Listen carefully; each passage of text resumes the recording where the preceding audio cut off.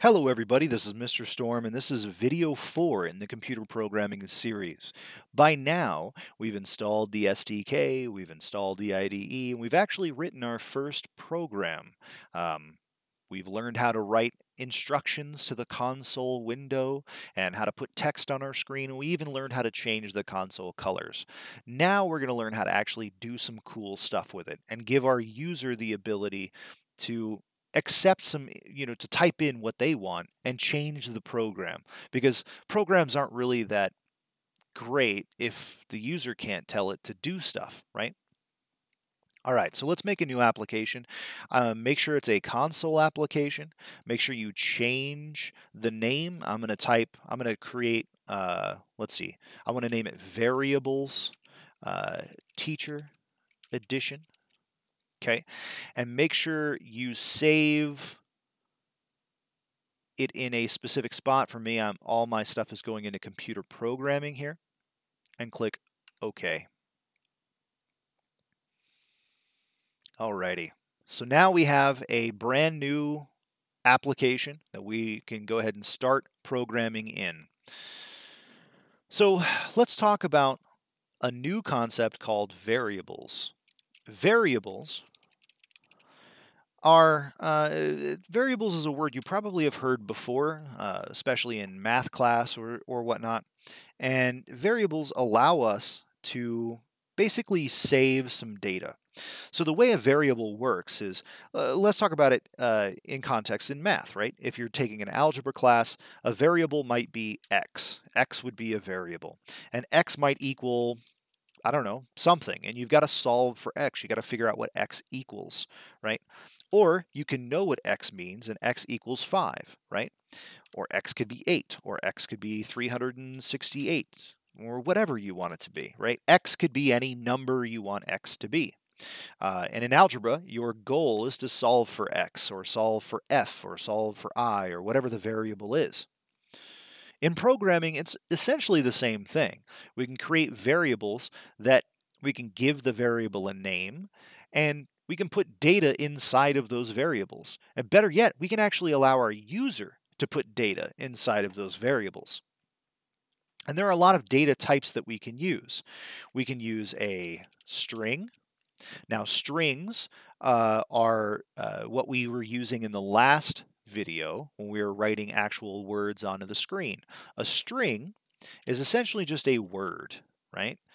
String, let's say if you want to write someone's name. So a string could be someone's name, John, for example. Now, the string is actually John. The string is John. John, and specifically a capital John. Everything between these quotes is the string, right? Now, this right here, this name, this is the actual name of the variable. This name can be anything I want. It could be name, it could be first name, it could be, boogers, whatever I want to write, right?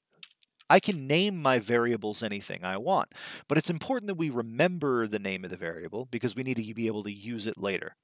So here we've created a place where we can store a string, and we've called that place name. Think about variables like buckets, right? So we've created a new bucket that only holds strings. And that bucket, we've put a piece of duct tape on the outside of that bucket and we wrote name on it. And so this bucket's name is name. And inside that bucket, we've dumped a new string called John. All right, what other data types do we want to use? Well, let's say we want to use an individual character instead of an entire string of characters. Let's say we want to use an individual character. Well, we can use a data type called char. And let's say we'll name this char gender, and we'll say John is a male. And actually, it's yelling at me. Why is it mad at me? Well, the reason why is because if I use these quotes, then this program automatically assumes I'm creating a string. But I've already told it here that I want to create a char.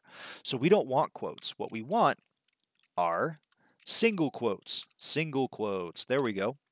And now it matches up with char. So double quotes for a string of characters, single quotes for a single character. Let's talk about numbers. Now, there are two different data types in numbers that I'm going to teach you. There are plenty more, but there's only two that we're really going to use. One is an integer, and one is a floating point number, right? Integers are whole numbers, numbers that do not have decimal points at all. And the keyword for integer data types is int. So int. I'm going to call this age because your age is a specific number. It can't be a decimal point. You're not 32.6 years old. You're 32. And so let's say John is 32. Now notice I didn't use any quotes there, any singles or doubles, because with numbers you don't want quotes. If I put quotes around it, it would turn this into a string. And it would get mad at me because it's not supposed to be a string. But strings can be numbers also.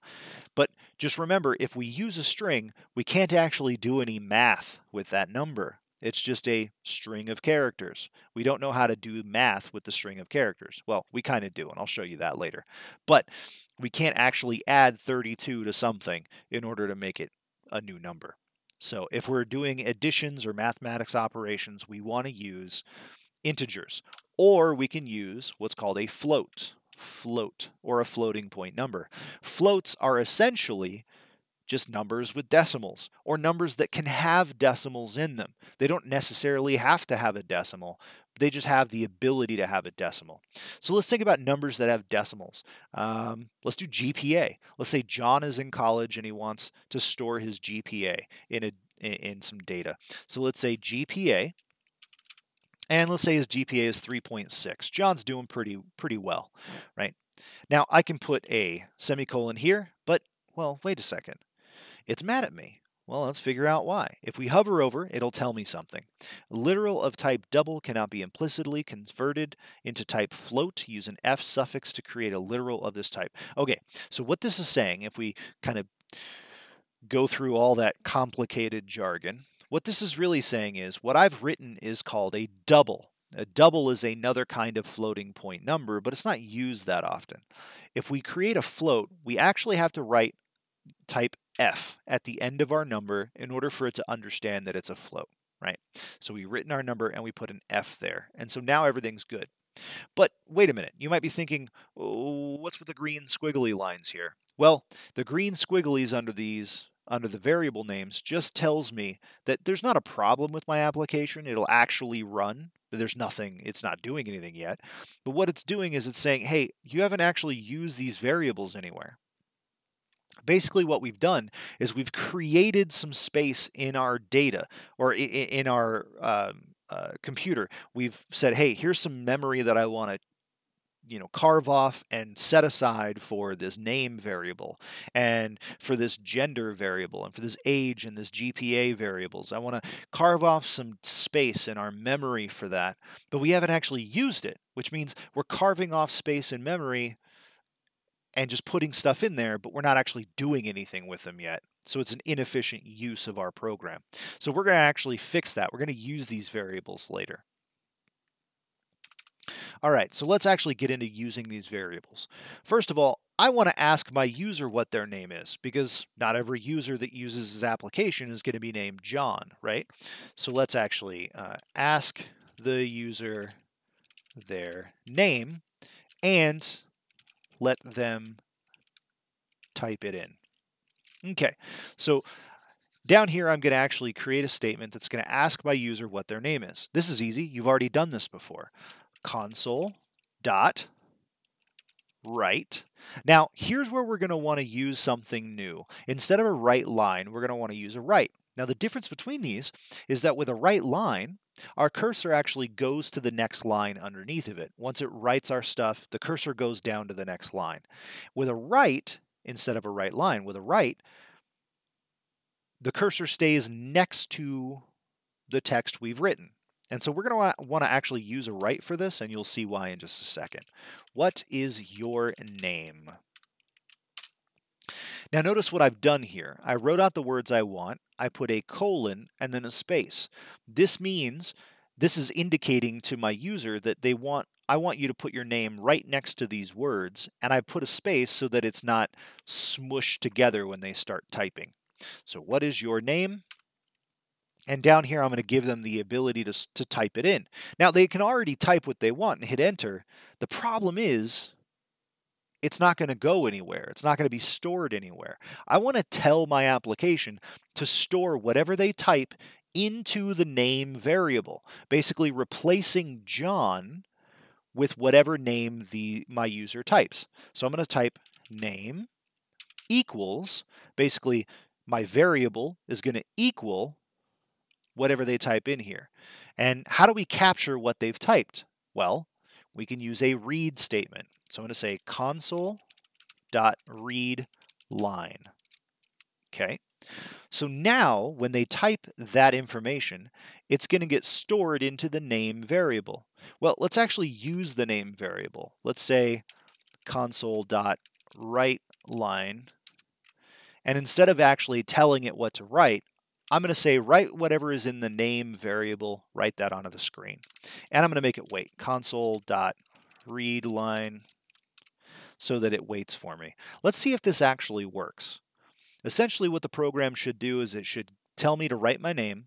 It should give me the option to write it. I should type out my name and then hit enter, and then it will actually write my name below the line, because whatever I type here is going to be stored into the name variable, and then we're going to dump that out onto our screen in a console write line statement. So let's give it a try. Let's see what happens. All right, and it's building, it's building, it's building, and here we go. All right, so it says, what is your name? Now notice, because I use the write statement, it's actually, my cursor's on the side here, which is what I want. My name is David. So I hit enter, and it actually printed my name onto the screen, which is fantastic. And I can write whatever I want there, and it'll print right there on my screen. Perfect. So our application's working the way we want it to. We're actually going to get rid of this statement because we want to do more. All right, let's use all these variables. Let's say I want my user to input their gender. So console, and instead of typing all this out, I'm actually going to just copy and paste. Copy, and it's going to take a bit. All right, there we go. And paste. And instead of what is your name, what is your gender? And actually here I want to give them some instructions. So I'm going to say M or F, or F, male or female. Now, I know there's more than 2 genders or whatever, but we'll just give them these options. All right, and then instead of storing that in the name variable, I actually want to store that in the, oh no, not char. I want to store that in the gender variable. Okay, perfect. Console.readLine. Uh-oh. Now we have a problem. The problem is this console.readLine statement turns whatever they've typed into a string. And now, I want to put a char in there. So what we need to do is we actually need to tell it that we're trying to put in a character instead of a string. So we need to do a couple things. One, instead of read line, we're going to say read key, so that it reads the one keystroke that we want to give it. And we're going to say at the end here, dot key char, basically saying we're going to turn that key into a char variable. And then it's going to get put in a gender. All right, perfect. Next, we want age. So again, we can paste console.writeLine. How old are you? Let's say, how old are you? Yeah. And then instead of name, I want it to go into my age variable. Okay, oh, and it's mad again. Let's figure out why. All right, well, it says I can't implicitly convert a string into an int. Okay, great. Remember that this read line here turns whatever they've typed into a string. And that's not what I want. I want it to actually be an integer variable. And so I've got to figure out how to change it into an integer. Okay, well, so this isn't going to work. This statement's not going to work. What I need to do is I need to create, I need to parse something. So I want to parse. Parsing means converting from one data type to another. So I'm going to int, because I want to parse this as an int try parse Basically try to parse this number into an integer. And the number I want to parse is console.readLine. And I want it to put it into the age variable, so out age.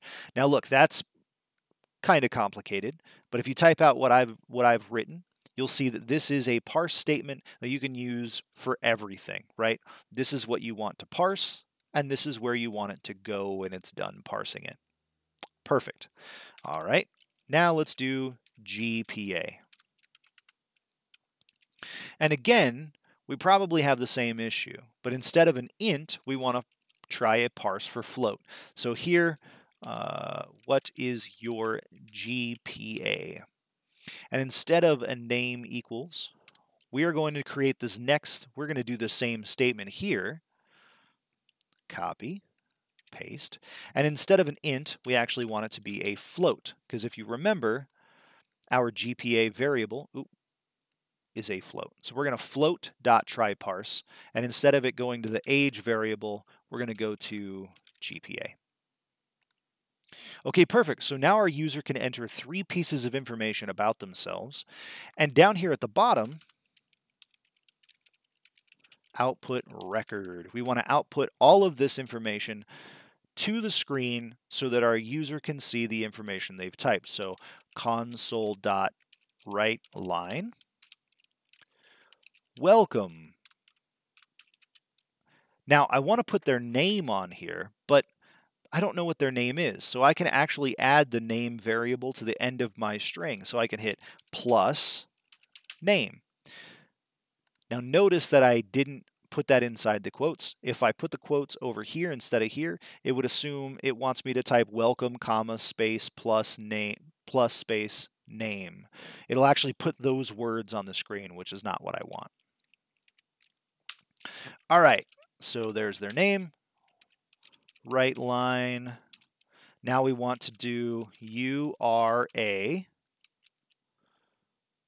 or UR, let's do age, oh no, URA, let's do, because we can do 2 statements in one, URA, age, oh, I forgot the plus. Do not forget the plus. The plus says to add these variables to the string. So age plus year old plus gender. So you are a 32-year-old man, or whatever your gender is. And then console.writeLine, your GPA is space plus GPA. Okay, now at this point, my application should work. I have a user that can enter in all this information about themselves, and when they hit enter, it actually outputs their entire record. Here, I'm actually going to clear my screen. So console.clear so that it doesn't get complicated or it's not jumbled up. So I'm going to hit start. And let's see what happens. So it says, what is your name? My name is David. What is your gender? I'm a male. Oh, I need to actually put some breaks in there. How old are you? 32. What is your GPA? 1.2. I'm not doing so well. Hit enter. So welcome, David. You are a 32-year-old. Your GPA is 1.2. So my application works, and I can run it as many times as I want to make it actually work. Let's fix that little problem with the gender. Let's do, here's an easy way to fix it. Console.writeLine. If we do a write line, but we don't actually tell it what to write, it'll just hit enter, essentially. Let's try it again. Let's put in some new variables. So what is your name? Jessica. What is your gender? Female. Oh, and I hit enter quickly instead of doing what I was supposed to do. Jessica is 0 years old, but she has a 3.9 GPA. So Jessica, your 0-year-old F, your GPA is 3.9. So now at this point, we can actually make whatever we want, right? We could take these skills, ask our user some very basic questions, and spit out their answers in a new context. So at this point, we can read our users' input and store them in variables. And as long as we remember what the name of our variable is, we don't have to know what your user's GPA is. We just say whatever they type, we're going to store it into the GPA variable, and then we're going to spit it out on the screen with this. All right. Now, I know this video is maybe a little bit complicated. You might have gotten lost a couple times. Go back and watch the video until you figure it out. Practice along with me. Type out what I'm typing. Because this next project, you're going to actually be branching out and creating a new application using these skills.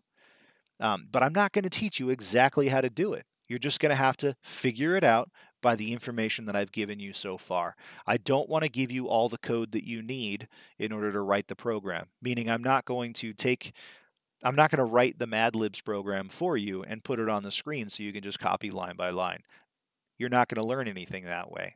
But if you've watched this video and you've watched the previous video, you'll have all the skills you need to be able to create a Mad Libs program that's really fun. All right, that's going to be it for me. I'm going to cut it here, and I will let you get started on your next project. Thank you very much for paying attention. I'll see you next time.